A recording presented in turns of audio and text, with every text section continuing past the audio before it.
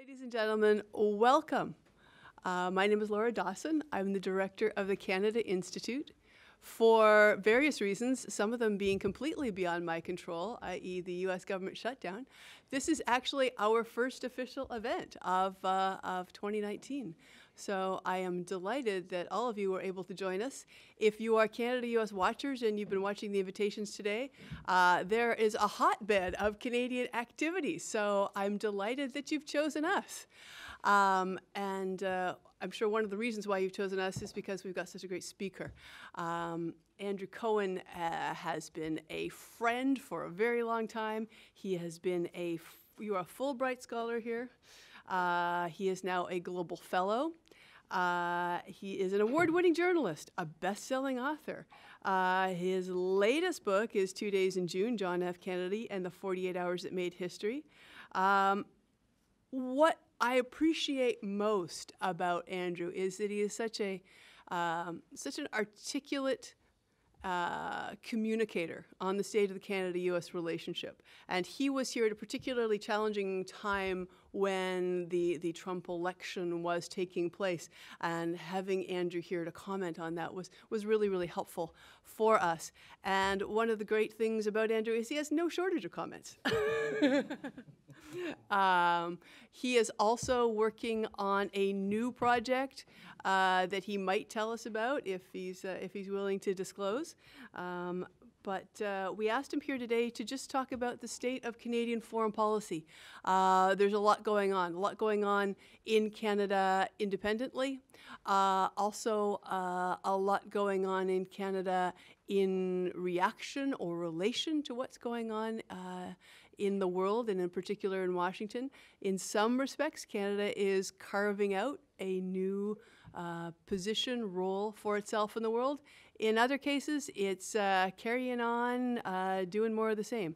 So, without any more of my ranting and rambling, let me turn the microphone over to Andrew, who's going to give some opening thoughts, and we'll have a little conversation between us, and then we'll have a little conversation with all of you. Because as I look around the room, we've got some pretty wise analysts and observers from a lot of different policy areas. So I'm anxious to include your views as well. Andrew Cohen, hello and welcome. Hi. Hi. Thank you to the Canada Institute, and thank you particularly to Savannah, who organizes these things and has been organizing them on my behalf and on behalf of the Institute for so long. I'm very grateful to her wherever she is. I think she's outside organizing. She's marshaling the food. She hasn't heard the praise, so I'm sure it'll get to her. And my friend Laura Dawson, who, is it 3 years you're running, 3 or 4 now? Yeah, 3.5. Who has breathed new life into this very important, it's an institute, but it's institution, and has done extraordinary work in renewing, refreshing, recasting, recalibrating. It's really important. When you sit in Canada and realize the need we have for institutions elsewhere to be talking about what we do in the world, there's no one anywhere that really does what Laura and the Institute does here. So I'm very grateful to be here. I see Chris Sands here. So I'm very grateful to be here. I was here I've been here many times, but I was here for an extended period. I was very pleased to work in the library here. Those of you who worked in the library, I had carol number 38, and I was right under the air conditioner. It was so cold, I used to call it a Christmas carol. There's no fancy treatment for the scholars here. But just actually, a sweater. I was succeeded in that carol by Rona Ambrose, I think. If she was she ever Jim Prentice? Preceded, I think, yeah. by Jim. And wasn't I succeeded by Rona? Yes. Okay. Sadly, Jim Prentice. Yeah. So. And then Tony Keller, I think, occupied that space. By that time, they had fixed the vent because of your... I needed a Canada Goose parka. Opportune Canada Goose, which are now going to be manufactured in Montreal.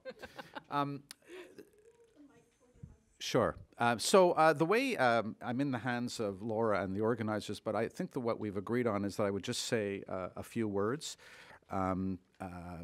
So perhaps a short presentation, then a conversation, and then we turn it over to you for an interrogation. So just a few words about Canada and the world. When a Prime Minister of Canada is elected, he or she, but it's been he for the most part, have two prime responsibilities. One is to secure the unity of Canada, which may not seem today as the pressing issue that it has long been, but surviving, the survival of Canada with the secessionist forces within it and the forces of fragmentation has always been the foremost responsibility of any Canadian government.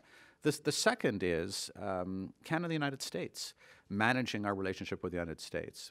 I'm really not going to talk about either today because I think this government has done an excellent job managing the relationship with the United States. And I know there's competition today there's a conference today, isn't there, on the free trade agreement? There's hot and cold wedding conferences right, everywhere. And Laura's here and not there, which is a great sacrifice. But I'm not going to talk about the Canadian-American relationship because I'm going to go more broadly today about Canada and the world. But I think that by and large, while I will not always be complimentary of what I think we're doing in the world, I think in terms of managing this relationship, which is, as I say, a foremost responsibility of the Government of Canada, we've done as well as any government could. And particularly the manifestation of that is the free trade agreement. Well, let's just talk a bit about Canada and the world. And I just have two observations that I'm going to take actually from other people. One is the form of a declaration. It's a headline. It's actually two headlines in the New York Times recently. The two headlines were Canada leading the free world. And two is Thank God for Canada. These both were over columns by Nicholas Kristof of the New York Times, who, if you follow his work, and I'm a big admirer, I can't say I know him, we've had conversations, but he's a wonderful writer who is absolutely besotted with Canada. And he travels widely, and he was just in Ottawa, and he got the full treatment from people there because he came away writing about Thank God for Canada.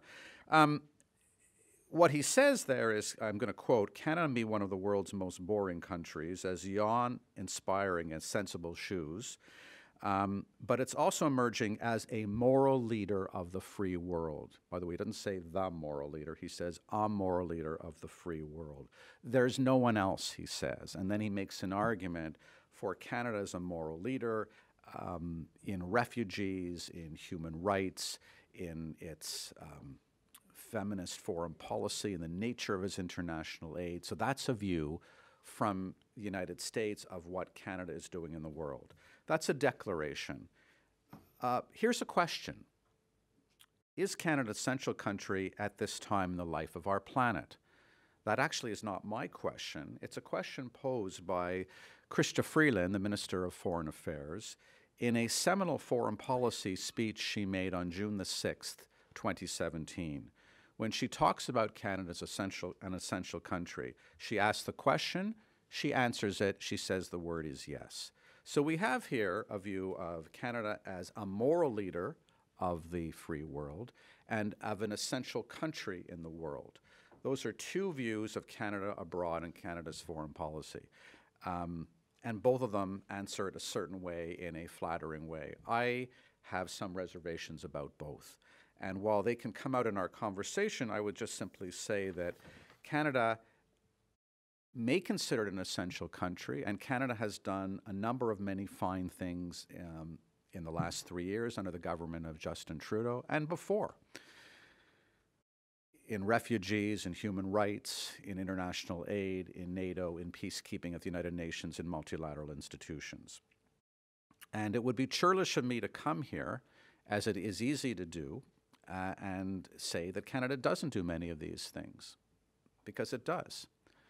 My argument about Canada, and it's been my argument since I wrote a book called While Canada Slept about 15 years ago, is that given our history, our geography, our demography, our prosperity, we don't do enough. And so in talking about Canada, whether we're an essential country or a moral country, I would simply suggest to you, if we're an essential country, essential to whom? We just might go down a very, very quick list. Essential to whom? Essential to the United Nations, which rejected us as a member of the Security Council in 2010. We are campaigning for that seat on the Security Council again. The vote will be next year. I don't know how it will go. We are not a shoo-in. We were a shoo-in on the Security Council in every decade of the UN's existence up to 2010. Canada had a rotational seat in the Security Council, which was ours virtually for the asking. Last time in 2010, we mounted a very lackluster campaign.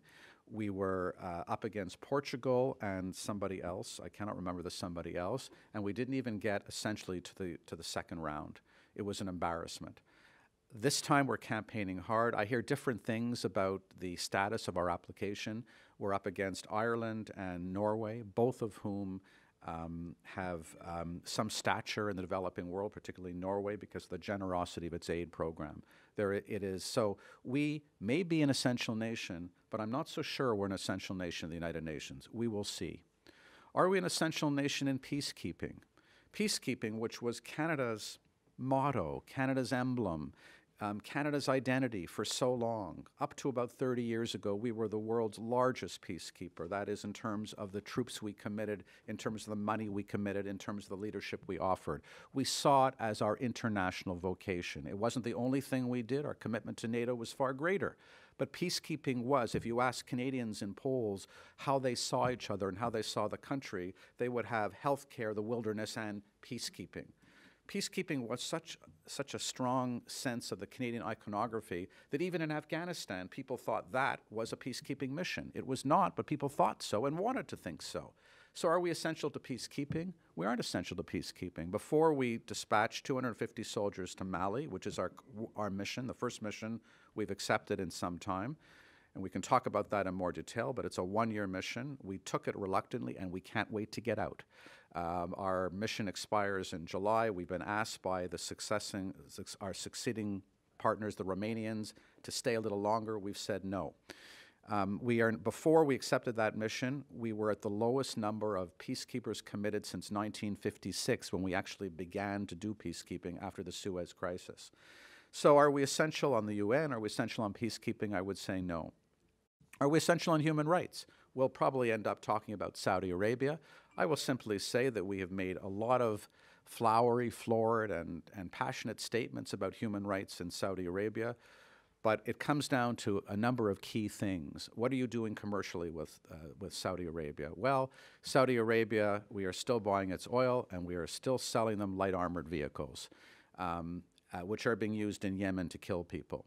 So the idea that human rights, and we won't talk about China and other places because we say some things about human rights, we do other things.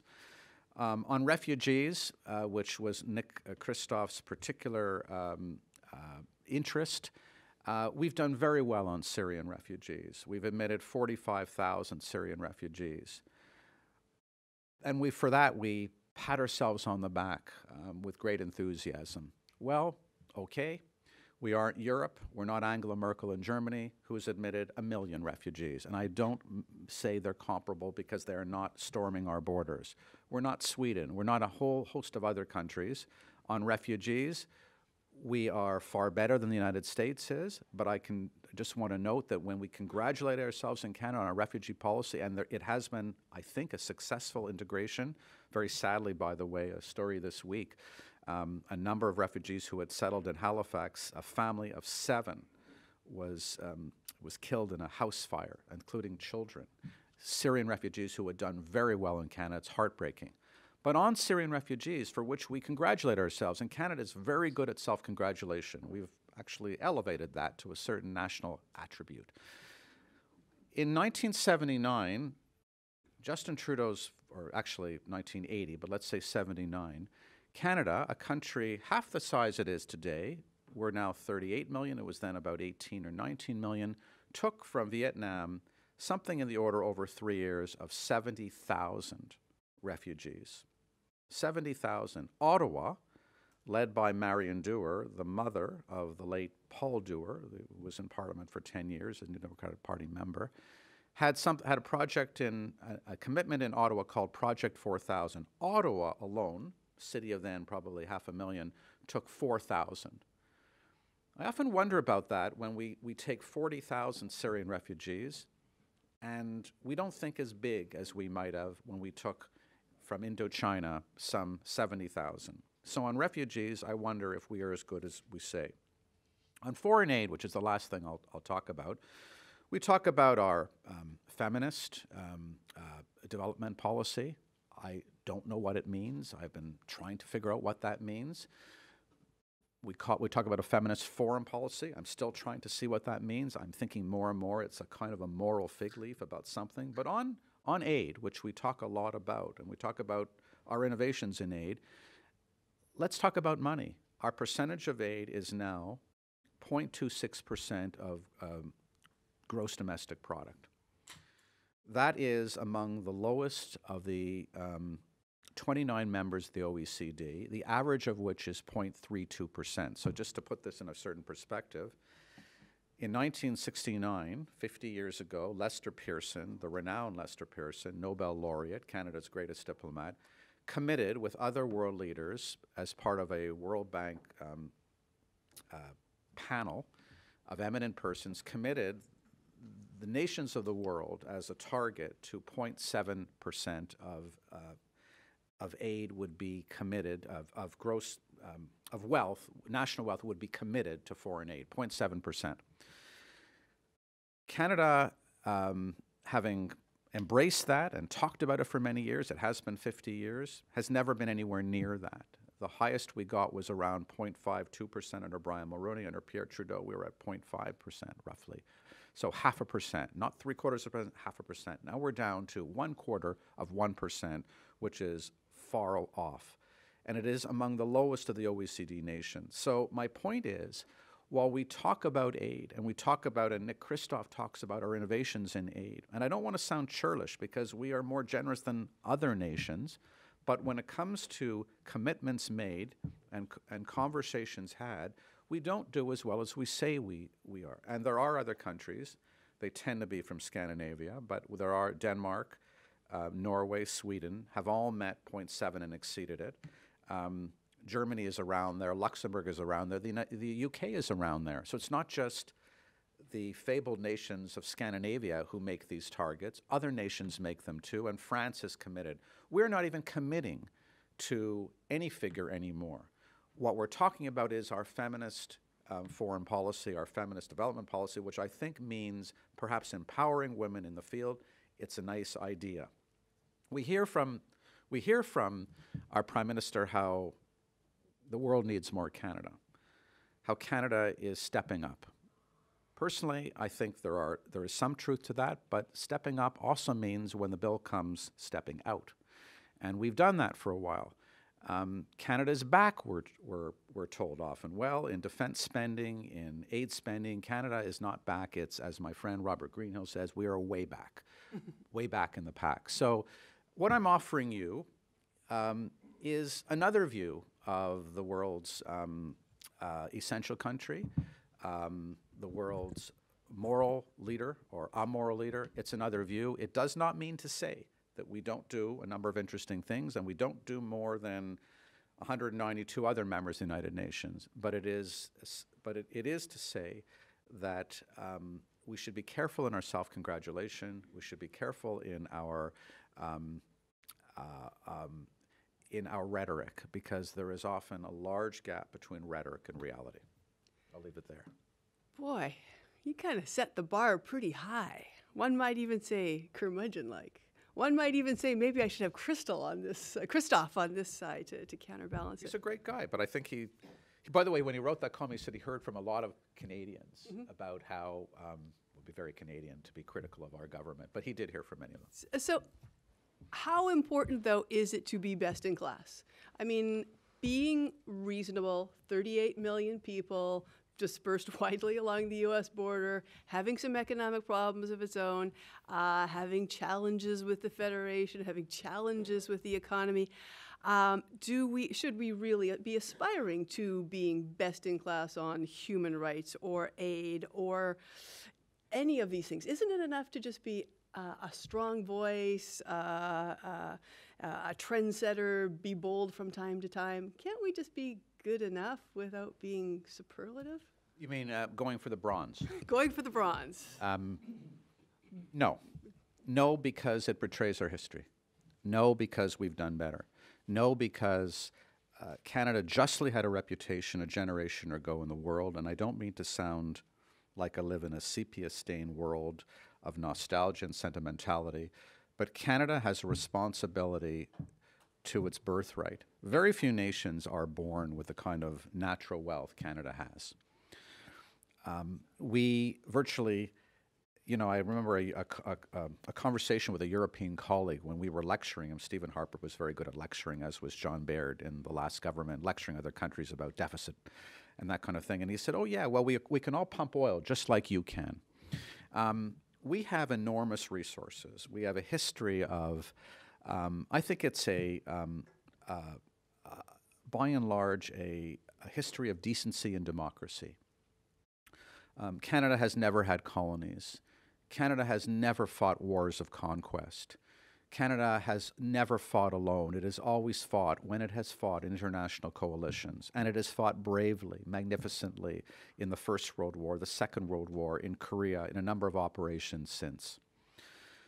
So if you look at where Canada was as a founding member of NATO, and by the way, Lester Pearson always said his proudest achievement was not winning the Nobel Prize in 1957 for what he had done in the Sinai in 1956. It was as one of the architects of the North Atlantic Treaty Organization, of which Canada has been a proud member for the last however many 70 years or so. And NATO always did more than peacekeeping, but it was one of the things we did. I think if you look at where we were militarily, where we were in terms of our humanitarian aid, and where we were in terms of our influence at the United Nations as a so-called helpful fixer and honest broker, in what was, let us be clear, a different world. I think you say to yourself, well, what can we do today? How can you find a way through to being an essential nation? Well, if you really believe in human rights, and you can accept a level of hypocrisy in your foreign policy, which would make you not unusual in the world, you could say that we cannot move China. China is what it is, and no amount of gesturing or no amount of proselytizing is going to change China, although you could adopt what the Germans do, which is to have very frank discussions about certain cases in human rights and try and move things along in private. But on Saudi Arabia, actually, you do have a choice. Canada has a very clear choice on Saudi Arabia. Here we have, and it's worth lingering, if I just might, for a minute, Laura, on Saudi Arabia. So you'll know what happened last summer. 2 tweets go out from the personal account, or one did at least, from the personal account of the Minister of Foreign Affairs. I don't know if it was just she got up on a Sunday morning and on a holiday weekend and felt annoyed about the latest outrage from Saudi Arabia. This is long before Khashoggi. This was the mistreatment of a leading human rights activist. And she said this is not a good thing. I don't know if she meant it. I don't know if it was. I sense she didn't speak to anybody on the Saudi desk at the time at the Department of Foreign Affairs, Global Affairs in Canada. It went out, and of course, you know what happened. The Crown Prince went ballistic and decided he would make an example of Canada, so he recalls his ambassador to Ottawa and throws our ambassador out in Riyadh and says to the 100,000 Saudi students in Canada, you have to leave. Which are, by the way, a very important source of income to Canada, many of them in medical school, and froze all commercial contacts and said many other things to make an example of Canada. Canada then begins to double down and say, well, that's not a bad thing, and we still believe in human rights, and the Prime Minister made a few statements. But 2 things didn't change. One was the Saudi petroleum minister said, he probably didn't get the memo from the Crown Prince, that actually Canada is still buying the oil. We're happy to sell oil to Canada. We're not happy to do a lot of other things, and we're really angry at them, but we're happy to make money and sell you oil, which we don't need. And second is the Prime Minister, having mentioned the $15 billion contract that General Dynamics of London, Ontario has with the government of Saudi Arabia, said, well, we'll look at it. But the truth is that after now 6 months, 7 months, suddenly, and after the murder of a journalist, which has brought no retribution, at least from the administration here, it may from Congress in this country, we have a situation in which nothing really has changed with Saudi Arabia. I think many of those students are still in Canada. We're still buying their oil. And worse, we're still selling them light armored vehicles. So Canada had a chance there, an opportunity to actually do something, to actually say there is an element, if you want to be principled on this matter, if you want to talk about human rights the way you do, act on this. But you can also be realistic and understand, and it would be considered hypocrisy by some people, that you can't do it with China. Because it won't make a difference. And maybe, and you had a lot of nice things that you wanted to put in the free trade agreement on women's rights and labor rights and the environment, and it went absolutely nowhere. There was supposed to be a whole chapter, wasn't there, Laura, on gender rights? There's a couple of lines of language.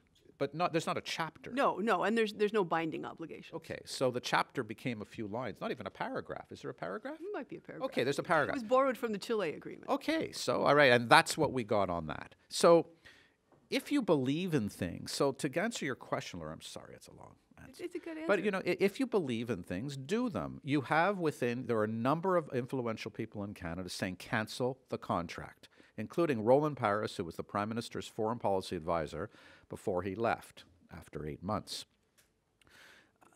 There are things you can do. If you believe in foreign aid, you're a $2 trillion economy. And Laura, you said we have economic problems. We have the lowest unemployment rate since 1976. We have low inflation and low interest rates. Yes. Is it a perfect economy? It is not. Is it a Goldilocks economy? It is not. When was the last time we had unemployment of the levels we now do? 1976. So if you believe, and one of the reasons our aid as a percentage of our aid is dropping is the economy is doing reasonably well. And we're not keeping pace with it. The British are. The British made this commitment under David Cameron and have largely kept it. So if you believe in things, raise your foreign aid. If you believe in peacekeeping, stop talking about it and actually, if you believe in it, and there are arguments not to believe in it, but if you do and you still believe it's part of your iconography, do something. Canada's foreign policy beyond the United States has become what I call a gestural foreign policy. It is one gesture at a time, and it's an illusory foreign policy. It's not that it doesn't do good things, but there's a level of rhetoric unmatched by the reality. In my opinion. Oh, I should also tell you, I should have mentioned this before, we're being webcast to all the ships at sea. So don't say anything. And they're not getting the lunch, so they have really don't the worst of both say worlds. Anything you don't want to listening to broadcast me to and the having world. no lunch. In my opinion, I think the foreign policy actions that Canada does best are those that they do in concert with other countries, where they do the things that they do well. And you said, you know, honest broker and that whole soft power thing, but I think that is genuinely an area of strength. I have, you know, the Canada-U.S. relationship has been under challenge, particularly in the economic area and particularly in the Twitter sphere over the past year or so. But I look at something like Venezuela, and I see that as being a really good example of Canada doing what it does well, which is negotiation and brokerage and slow communication through the Lima Group and other allies, and the U.S. doing what it does well, which is stomping in and saying, my way or the highway, and that those things can be a bit of a virtuous circle, that there is a synergy there. And I think there was a fair amount of coordination between the U.S. position and the Canadian position.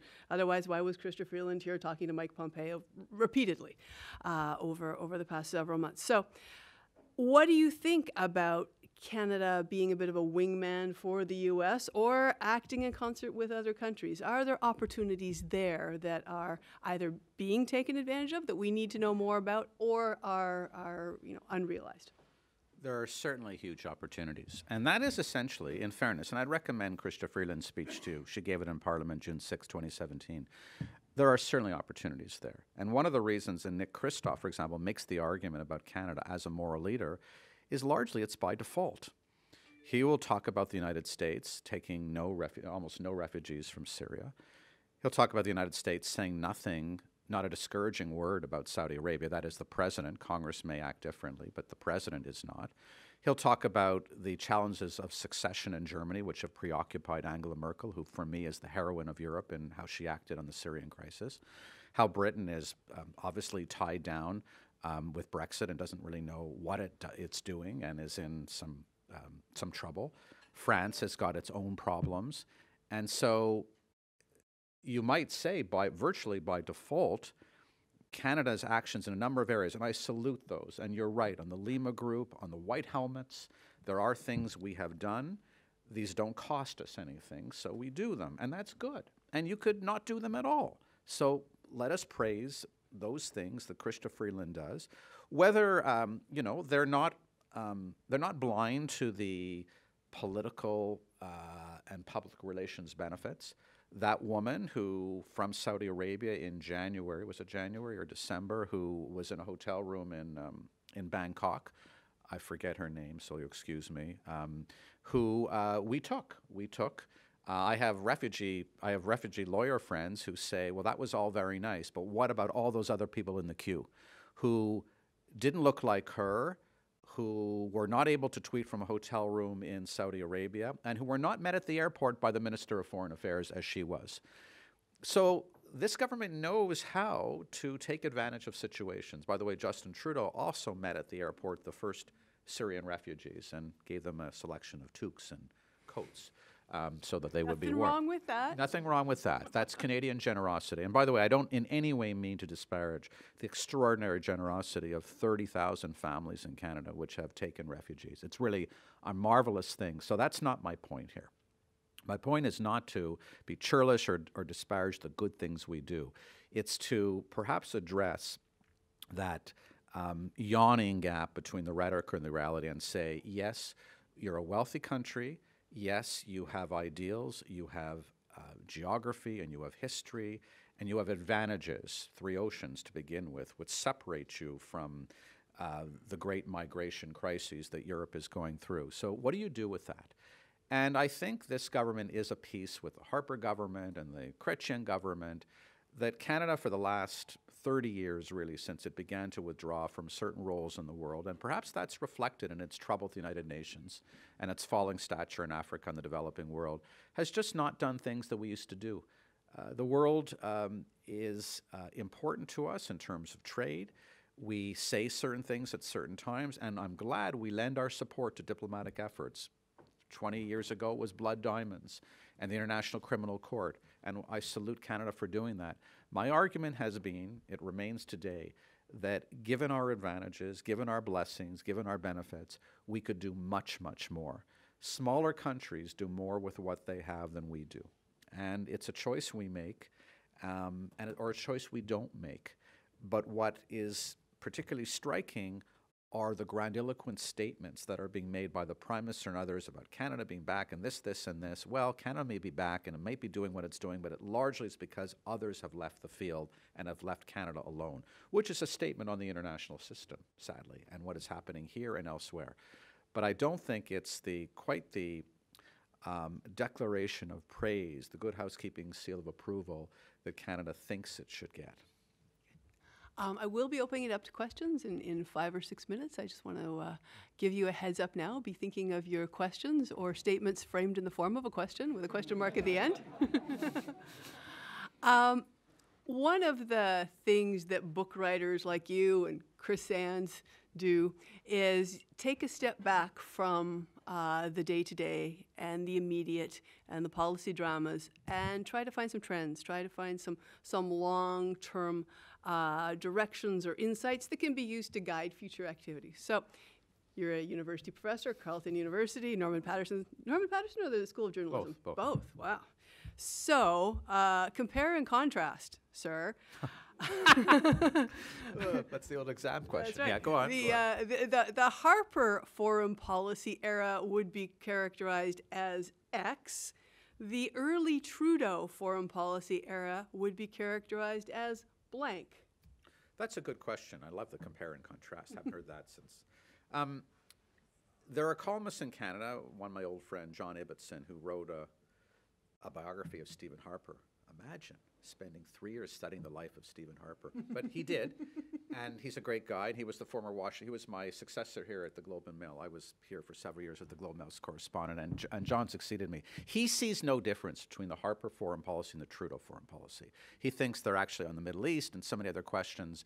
They're very clear. I actually see some differences. So I would say the Harper foreign policy was a reaction to Personian liberalism, which had guided Canada for so long. The Harper foreign policy was one of, I would say it was more ideological. It was not beyond lecturing countries on deficit financing, on human rights. Famously, Stephen Harper began with a very difficult relationship with China. He didn't visit China for the first 2 years he was in office. And when he got to China, he was rebuked publicly by the leadership, as he had been by Canadian business, and he changed his tune on China. But I would say that that government, under John Baird particularly, was the foreign minister, was very loud and boisterous foreign minister, would go to the United Nations and lecture the world. The Trudeau government is a return to, I use the terms, Pearsonian liberalism. And for those who didn't study history at Carleton University, that's a reference to Lester B. Pearson. Right. So Lester B. Pearson was our Canada's greatest diplomat. For 10 years was Canada's foreign minister, won the Nobel Prize in 1957 for his work defusing the Suez Crisis in 1956. Later became Prime Minister of Canada, 1963 to 1968. His view of the world was one of an engaged Canada, a generous Canada, a Canada which would lead the world in humanitarian aid, at least given its resources, would be a voice of the dispossessed in the world and tried, would make peacekeeping one of its vocations without in any way compromising its commitments to NATO, maintaining a strong standing army. He came out of the World War II generation. In his case, it was actually World War I, but he had been in London during the Second World War, and found that Canada, although it is a small country, to answer your question, Laura, had ambition. And I think one of the, I would like to think that the Trudeau government has ambition, that it likes to talk about a feminist foreign policy. It likes to talk about a commitment to peacekeeping. It likes to talk about a commitment to a renewed United Nations and what we might do in reform there. Canada has openings. You always have openings. If you believe in human rights, you have to act on it. If you believe in a future for peacekeeping and the reduction of international conflict, you can do that. If you believe in UN reform, you can suggest it. There are things smaller countries can do. Canada largely does some things, and then it talks about the rest, and that's my complaint about my country. It talks about a lot of things and doesn't walk through them. So we can do things. I think the Harper government would say they concentrated on trade.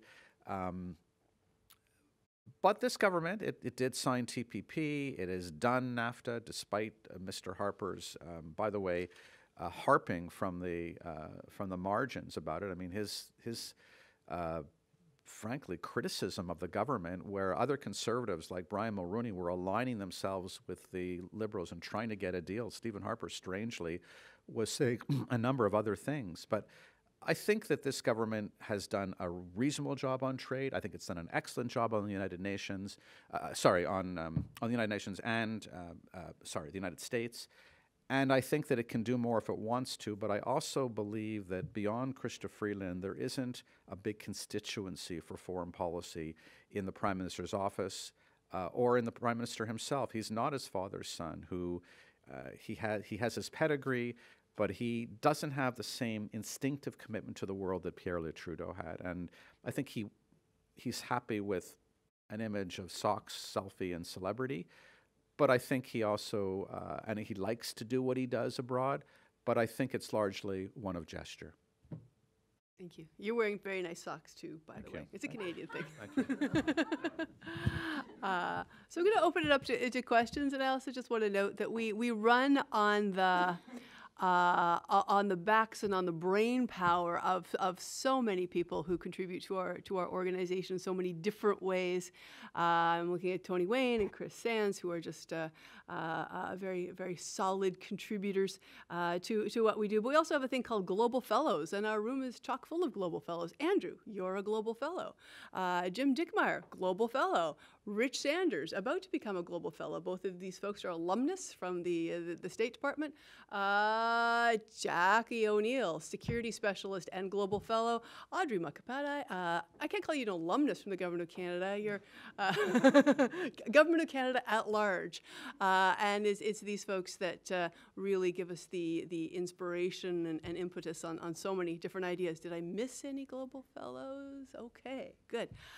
Questions or comments for Andrew? Yes, ma'am. And please, I think we have to use a microphone because we're broadcasting to all the submarines and ships at sea and the whole World Wide Web. And please introduce yourself. Yeah. Hi, Andrew. I'm Elaine Zuckerman. You may remember. I remember. We're ex-cousins through marriage. I hope it didn't Andrew end and I. badly. Not our marriage. Not our marriage. My question's about current Canadian-Chinese relations.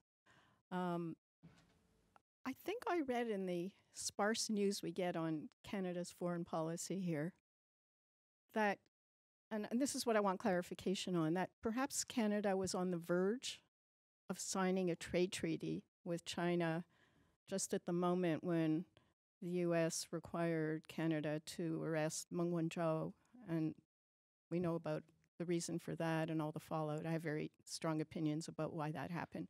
My question's not about that. It's about what is the status of Canadian-Chinese relations since that incident?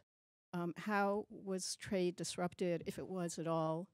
Can Canadians travel to China? I'm still a Canadian citizen, although I've lived here for decades. Should I fear traveling there now? Those kinds of questions. Thanks. So Elaine Zuckerman used to be called, I don't know if we still use the word sinologist. Do we still use that word? And one of the best ones, so thank you for your question. China is a conundrum for Canada now. I'm going to defer to Laura on the trade. I think the trade thing was falling apart before this, but I'm going to defer to Laura on that. We have worked to get a trade agreement. I think the Chinese were put off by some of the more progressive elements that we thought we would be part of it. So I don't know where that is. I do know there is a lot of discussion in Canada about how we could have handled the whole extradition question that we're now, and how we find ourselves between two superpowers, and how difficult and uncomfortable that position is. I have people saying, or I hear people saying that we should have told that executive not to get on that airplane. But then when I hear that, people would have said, well, if we had done that, we would have violated whatever obligations we have to the United States. I don't know how that all turns out. It is not something that is good for us. I don't know how it ends well for us. I think it either alienates the United States, and we've seen where that can lead us. And by the way, as we know, the free trade agreement has not yet been ratified by Congress. So I don't know where that's going, but it's not. So. And the president says things about that, and our desires, our ambitions for China. Just so you know, our trade with China, when you look at our total trade picture, is small. It's important, but it's small. Our first obligation, as always, has to be the United States of America. So I think that we will come down at one point or another on that side because we have to. But I don't know where things are now, and I don't think that trade deal is happening soon. And I think that China has become, when they started to pick up Canadians, I have friends who will not go to China now. I personally wouldn't go to China now. If you are picking up people on the streets, is it 3 now? I wouldn't go to China as a Canadian. I don't know if the Department of Foreign Affairs has issued a travel advisory. That would be interesting. Do you know? No. Have they not? They have not, because when they do, that elevates things. But I would not go to China now. So I was in Ottawa this week for a trade conference, and so smarter people than me were talking about China, so I'm not presuming to be an expert, but I'm just repeating some of the things that were discussed, including a conversation with a current Canadian official in China. One of the things that she said is at the official levels, there has been a stall, a slowdown, a freezing in formal relations. But buyers and sellers, Canadians and Chinese, continue to continue work together, continue the trajectory of their business deals. And so I think it's quite unlikely that we would see a travel advisory that would affect that business a business community. But the question I would have, anyone would have, traveling to China is, am I important enough to be a target? You know, flip a coin. Were any of those three important? I mean, one was a former diplomat, but wasn't one a business person? I mean, who were they important in and of themselves? Two of them were. Two of them, but the third one I thought wasn't. Yeah. Well, Okay. but also drug charges and Okay, other yeah, things. So the Huawei issue will play itself out, and lots of armchair quarterbacks will weigh in on what Canada should have done and could have done and what the U.S. could have done and should have done. At the same time, Canada is a rule of law country, and it was following some very set procedures on extraditions and responding to a U.S. request. As Andrew says, the Canada-China free trade agreement was not going anywhere. It was a very interesting idea, and one that I worked on when I was back in Canada looking at the economic analysis. It makes sense from an economic perspective, but much of the market access that one might be able to achieve on paper may not be access that you could practically achieve because of all of the non-tariff barriers and challenges with doing business in China. The real conversation, the real dynamism on China is U.S.-China. And I think Canada will probably step back and watch to see how that plays out and punt its major decisions down the road until that relationship is clearer. Mr. Sands. Mr. Sands. Dr. Chris Sands. Thank you very much, Laura. And I've been reading you, Andrew, since I was just a tadpole of Canadian studies, because you've always had that kind of insight. You were never a tadpole. Well, I had legs, but, you know, sort of. But a creature in the swamp for sure. So I really appreciate the insight you always bring, not only to foreign policy, but to Canada-U.S. relations. So I'm going to draw you into that territory you didn't want to talk about and ask whether some of what ails Canadian foreign policy is actually a made-in-Washington problem, that the U.S. isn't doing what we used to expect it to do in terms of alliance leadership. You think about the Saudi case that you mentioned. In another era, JFK, Eisenhower, pick your president, there would have been phone calls to tell both sides to cut it out, and things would have been smoothed over because they're both allies of the U.S. for better and worse, and the fighting is not good for the side. If you look at the China case, a different administration might well have said, you don't have a problem with Canada, you have a problem with us. So pick on somebody your own size, and let's deal with this face-to-face. Schoolyard maybe, but still, we would have taken that heat away from you. But we're not doing those things. We're actually making things somewhat worse because we're undermining the case that many Canadians have that good Canada-U.S. relations are worth putting up with occasional American great power behavior because it's so important to the trade, because we're challenging our trade relationship with you and talking even casually about, well, maybe we won't have NAFTA and we won't have Canada in our trade agreement. So I'm not disagreeing with your thesis in terms of how Canada's managing, but I wonder if you could reflect on whether there is some blame to be laid here for some of why Canada's struggling now. Well, if you're Canada and suddenly having been blessed with the best neighbor you could have, and I always tell my students that, I think, you know, if you're Poland, you worry about your neighbors. You've had some experience between Russia and Germany, and you're maybe not so warm to both of them. We've blessed to have the United States as our neighbor, and I think the United States has been blessed to have us as our neighbor. Suddenly, and we've both invested in the international system. So we both have these principles, and Canada has always found its identity in the multilateral system as a counterweight to the United States. So you believe in collective security. You believe in free trade. You believe in international collaboration or cooperation, multilateralism. And suddenly somebody arrives who isn't John F. Kennedy or Dwight Eisenhower or anybody else you recognize and challenges all those notions, the principles of the international system which you have believed in and invested in. So what do? That's what this speech is all about. It's the opening for Canada. This is the speech Chrystia Freeland gave about Canada being an essential country, that suddenly when the field, the landscape is so changed, you have opportunities. But do you welcome those opportunities? What do you think of those opportunities? Are you happy to have them? Not entirely.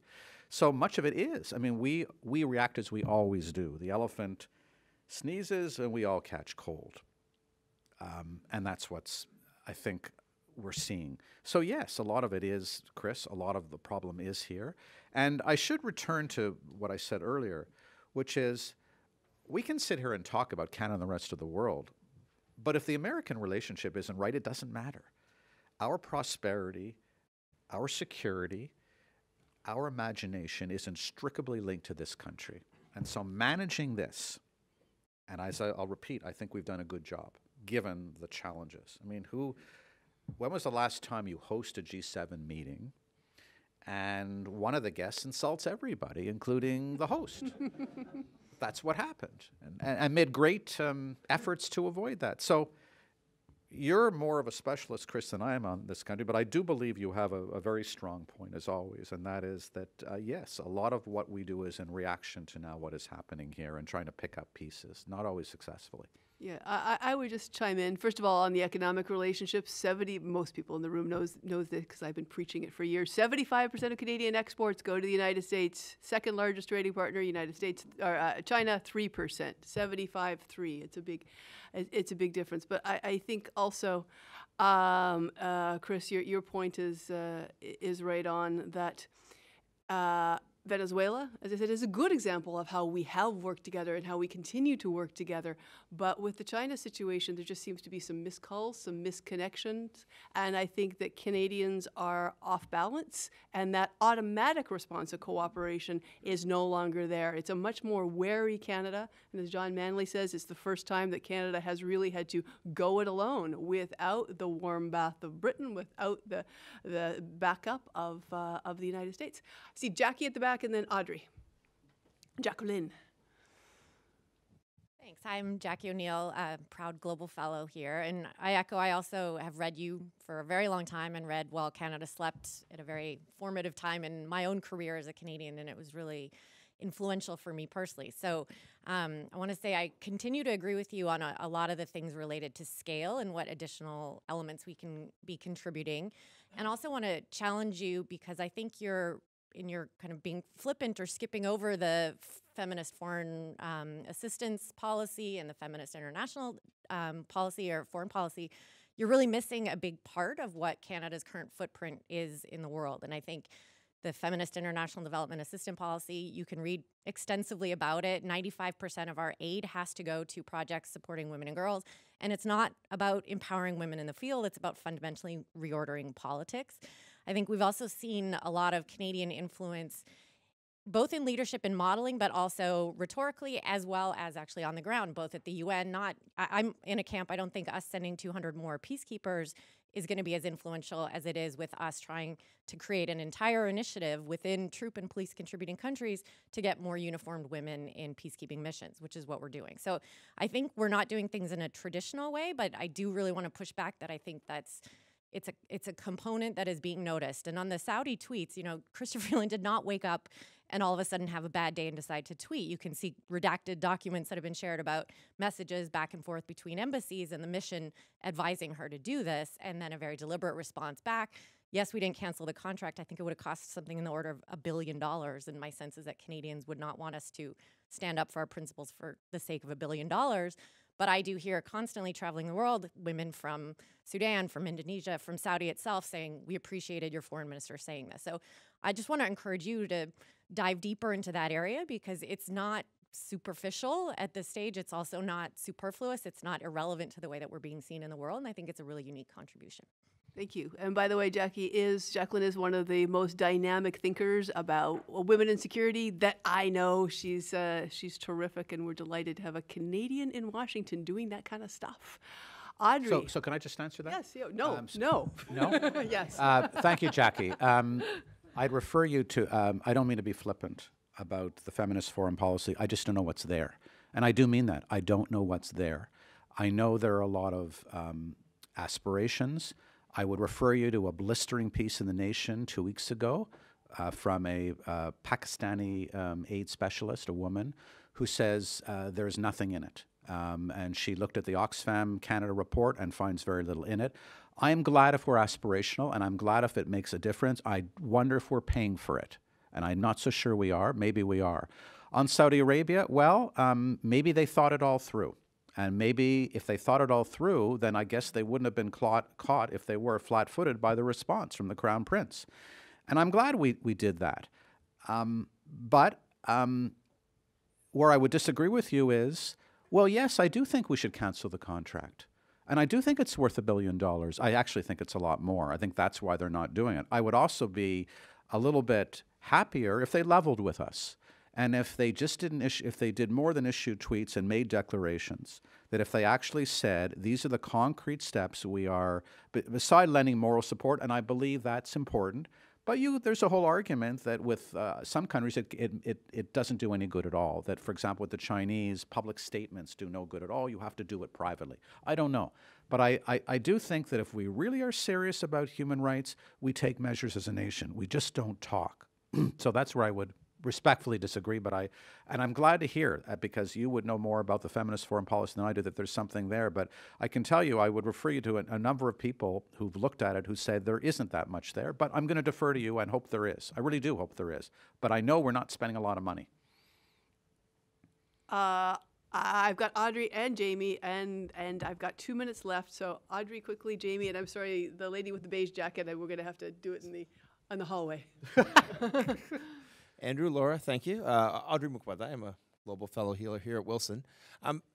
So Andrew, it strikes me that part of your frustration is the statecraft game, and the perception that the stagecraft, which this government is objectively very good at, is not being backed up by the statecraft. And although stagecraft and statecraft, the divide has always existed, the tools of stagecraft have changed a lot with social media and polling and all this.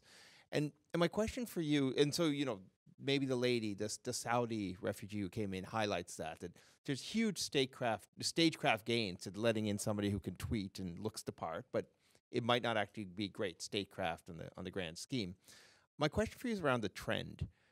Given the way technology is going, and given that you can really get the stagecraft gains, and I don't mean just this government, I mean any government can start winning stagecraft gains without actually doing the underlying statecraft more and more, especially on matters of foreign policy where there's so much information asymmetry.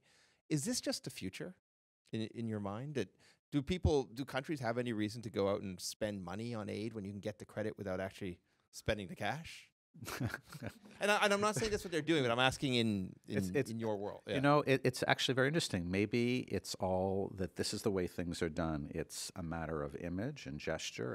And by the way, I mean, if you lend support to people, and I take Jackie's point, I'm proud that we are aligning ourselves with progressive people in the world. I just wish we'd back it up a little bit. But if we in our statements are giving courage to people in hard places whose lives are in danger, good for us. I just would like to see us do more than that, and not to be hypocritical about it. But I do believe democracy by tweet will increasingly be the way of the world. And so it may not be what you do, it may be what you say.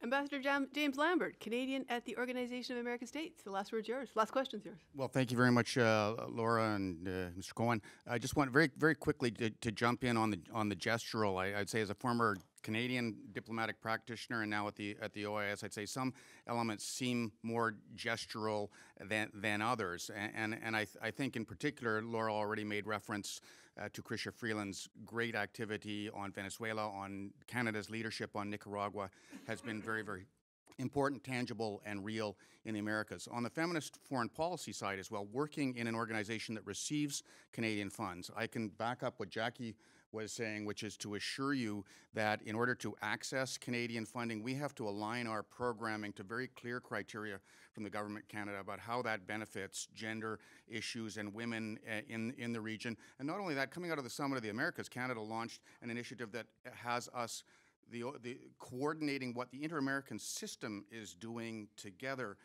to drive the gender agenda with dollars greatly larger than those that are operated by Canada. So there's some creativity and something that's real and tangible there. where I'd like to ask you a quick question is going, the last 10 years I spent under the Harper government, they were pretty bleak years for Canadian diplomats, and the Trudeau government promised a change. And I fear some of that may be more gestural than real. I think we see with the removal of Ambassador McCallum in China that, I think if diplomatic colleagues, Guy Saint-Jacques or David Mulroney had been in place, you might not have seen that situation come to the fore. I just wonder, are we investing sufficiently in the machinery of our Canadian foreign policy and in improving that, or is that gestural? I think we're probably not making the investment we should. We probably are not, and we haven't, which is one of my laments and has been for 15 years. Just to return, I'm pleased to hear what you tell me, and Jackie, and I don't mean to be superficial about it. If we are, in our goals, attempting to do things differently and to raise the stature of women, terrific.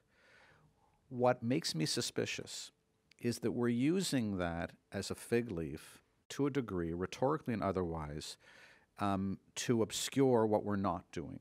And what we're not doing is we are not meeting commitments that we had long decided we should. And so we can change the conversation to how we are allocating and using money, and that's a good thing.